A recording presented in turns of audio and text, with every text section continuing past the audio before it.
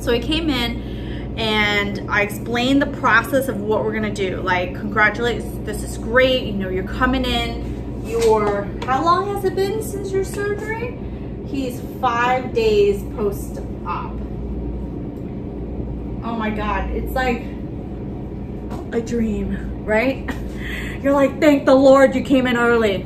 But whatever you see on that first day is going to tell you what potentially could happen, right? Not all doctors are created equal. Not all patients are created equal. People's bodies respond a little differently, right? And I know ethnicity plays a role in terms of scarring and that kind of stuff. So he's 5 days post-op, his small finger, so we already know. So these are the things that are kind of going through your head, right?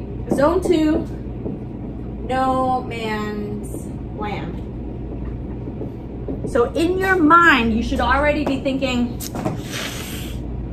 this is a hard area, and I need to tell him as such. Along the way, I need to tell him as such that this is a hard area, and this is called, I always say it's called no man's zone for a reason. I always say that when you cut what's called a zone 2, you cut both tendons usually, right? What else is going on in zone 2? I'm like, what else? What else is going in zone 2? You touch the tip, why? Because you want to know if it's numb. Is it numb?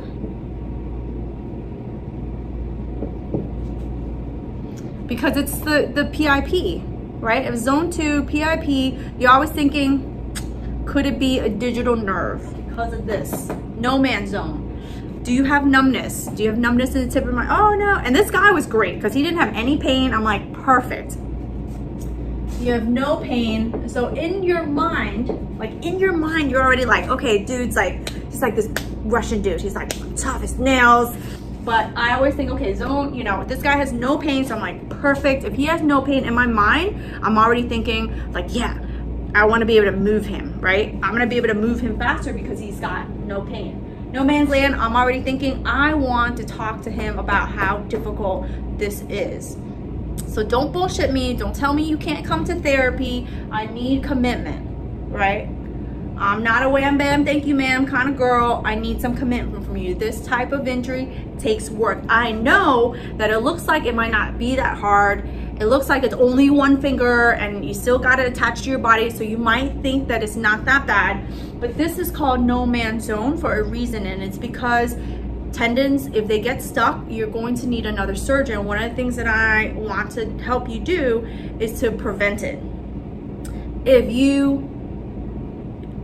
you are too aggressive because you think this is nothing, you can tear your tendon, right? You can rupture a tendon, and that's going to most likely require 2 surgeries because you have to have the grafting, with the rod placement, and then they do another one, then you have to wait so many months. So I'm trying to avoid more complications because I don't want you to think that you can do stuff, and I don't want you to not do anything, because if you don't do anything, you need 1 more surgery.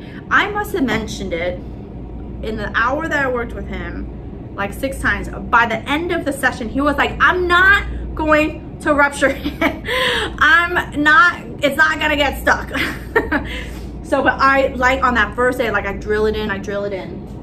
Numbness. So he came in with a post-op dressing that was like this. So he was unfortunately ulnar deviated, flexed, and then this was his finger, right?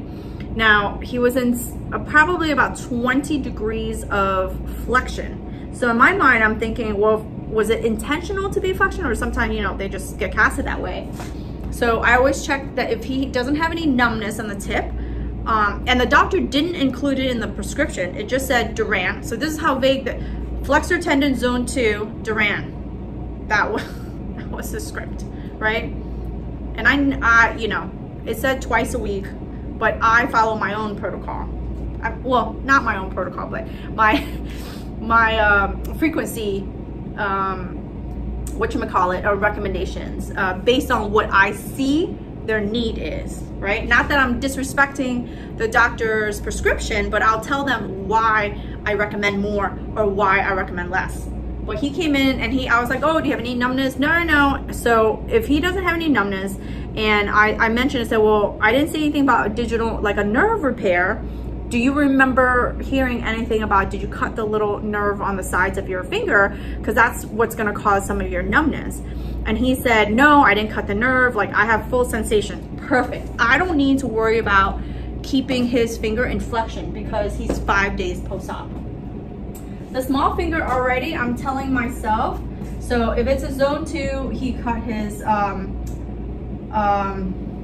superficialis and he cut his profundus, right? So it's the profundus here where I'm not allowed to block, right? So that's just a little key indicator in my brain. I'm not gonna be blocking the small finger and all that good stuff. So his finger came in really fat, and it came in like this incision. So you can always tell the incision, it's like zigzag, but it went all the way down his palm. So that told me that when he cut his finger, his tendon retracted down a little further, and usually they have to find it. Sometimes when they find it, they just do a little cut like this, and then they go searching for it, but he might not have been able to find it, so the incision is like much longer. So the bigger the wound, you know, the thicker the swelling, I start thinking wound care, right? Wound care. I start thinking about the quality,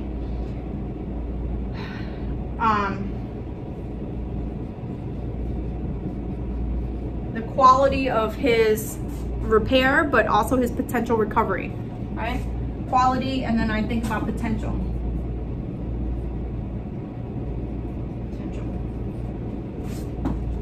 All right, such a terrible speller. All right, so I make his splint. Does anyone have any trouble making the splint? Because I was gonna go over some of that today. About the splint, but one of my first things I want to do is I'm going to clean out his wound, right? So I talked to him about, because I started to take him out of the splint, and then he's already starting to move his fingers, and I'm like, please don't move your fingers, you're not allowed to move. And how someone is within the first minute or to 5 minutes when they're with you is how they are all the time, you know?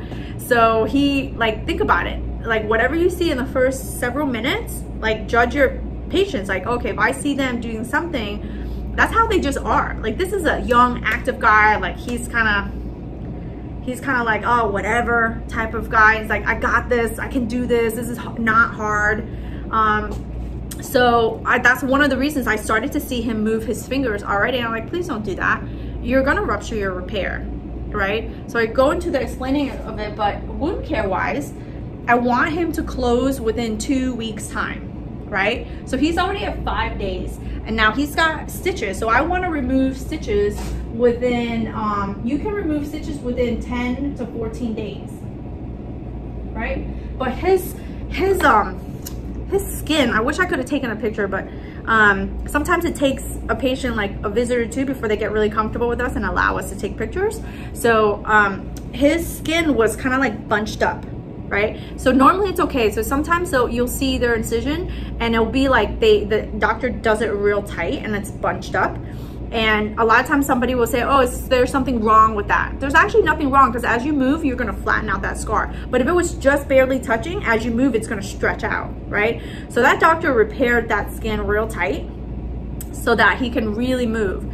But he was all like kind of crusty, and I don't know what this guy did, but he ripped one of his stitches out. So already that told me, yes, he ripped one. He was like, oh, I was taking the dressing off and it just ripped out. I'm like, dude, you had to do a lot to rip that off. Like, a stitch doesn't just come off, especially how tight this doctor had it. So so he had a little stitch up here that was off, but otherwise it was fine. But he was real tight. His finger was fat and swollen, and swelling. When you have a lot of swelling, you're also at risk for a rupture, you know, especially at the very first week, you know, at 7 to 10 days. So I had to really caution him about being really careful. But I cleaned up his wound. I take a 4x4. I usually take them into the bathroom with me, and I'll show them how to wash their hands. So you can take off the splint, do this in the shower. You just keep your hand down, your wrist down, and then you can wash your hands. So if they come and they, if they're showering, their arm is gonna hang down, and so they'll just wash inside a little bit. As long as they relax their fingers, they're fine. But if you get them to bring their wrist down, they can wash in between the fingers. That's so important to wash in between the fingers, because it can get real nasty. So I always joke with people like, I don't want your hands coming in smelling like feet, okay? My hand therapist for a reason. So so you want to make them wash in between, and then you also want to tell them how to dry in between, right? So I use gauze to dry as well, and then they just pat dry it right here, right? But yeah, I wanted to wash how crusty it is, because I wanted to see if a wound looks dark and black and you can't see underneath it, that means you don't know how it's healing. So I cleaned him up. It looks really good. The darkness that I was seeing a lot was the doctor with a Sharpie like me, and then he cut over his Sharpie, so then the Sharpie just stayed. But otherwise the incision looks actually really good. So I talk about, I want wound closure within 2 weeks time. Next week we'll be able to take the stitches out based on if they look good. If they don't look good, you can leave them in longer, right? You don't have to take it off if it looks real open. But I looked at the quality of his motion and the potential, basically. So this particular doctor does a strong repair, and there's a new like suturing thread now that what they do is they anchor it with a little bit of a wire, and so they can look into an x-ray and say, is that stitch intact where it's supposed to be? So they can make decisions on if there's gapping or not in the tendon. So when I tell you that flexor tendons are not just about therapy, like the repair has to be done well in order to, you know, have the potential in the therapy, right? So if they repair it and there's a gap in between, there's always going to be that lag that they get where they can get passive but they can't get active. Hey therapy friends, it's Huang here. Thanks again for watching my video. And if you like videos like this that can help you just crush it in the hand therapy world as an occupational therapist, then hit the subscribe button and enjoy the video. Thanks again for watching.